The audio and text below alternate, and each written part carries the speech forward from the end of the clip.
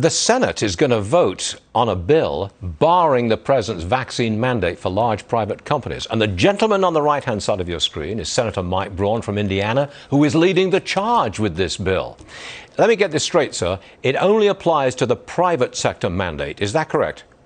That is correct. That's when they came up with this brainstorm that after we were trying to help small employers keep their employees, now you're going to put them in what I'm taking from across mainstream America, these 100 to 500 employee businesses. It's got them more scared than anything. Thank goodness the courts are weighing in across the board. And the only formal tool we had here in Congress, one smart thing they did years ago, is if you get out of bounds, you get too ahead of your skis, this Congressional Review Act says you can formally bring it to a vote in the Senate if you get 30 senators on board. I did that in a few days, then got the other 20 Republicans, and then got Joe Manchin to go last Thursday. So we are going to get a vote. The House has got every Republican on a letter to do the same there. There are going to be at least 20 swing district Democrats, hopefully, that'll get it to their threshold.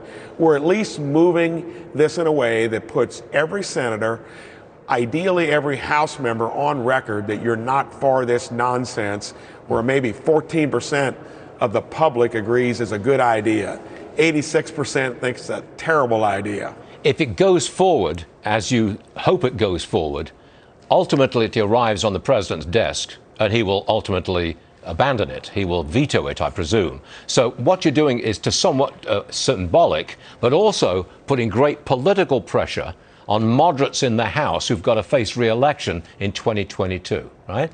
And they ought to take their cue. It was on a different issue of what happened in New Jersey and Virginia.